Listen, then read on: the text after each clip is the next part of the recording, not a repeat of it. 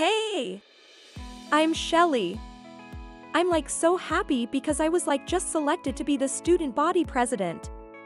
Now it's my job to plan the most epic back-to-school party in the history of the school. But first I have to estimate solutions to figure out how many supplies to buy. I just learned how to estimate in third period math. To estimate means to round the number to the nearest place value to make it simpler to work with, but keeping its value close to what it was. We are expecting a crazy number of kids.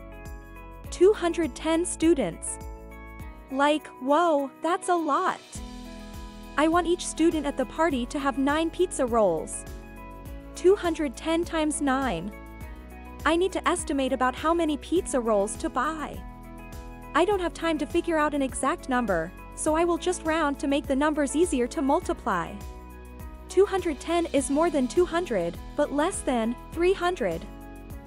It is closer to 200. Each person should have 9 pizza rolls. 9 is more than 0, but less than 10. It is closer to 10. To estimate, I will multiply 200 times 10. I'll ignore the zeros for now. 2 times 1 equals 2. I need to add back the 3 zeros from the numbers. That makes 2,000. Wow! 2,000 pizza rolls. I better go to the store, now. But first, one more estimation. I want to have 593 party favors to hand out throughout the night.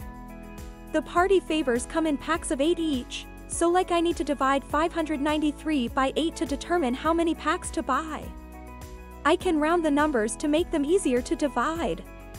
I want to round to values I know will divide evenly. Since 593 is close to 600, I will round to that value.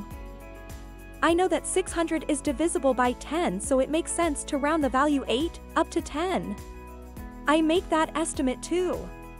These values are much easier to divide. 60 divided by 10 equals 6. Then I just add the remaining 0 to the quotient to equal 60. I will need about 60 packages of party favors. Whoa! That's a lot. Oh my gosh! I have a lot of purchases to make, so I'd better head to the store now. Bye!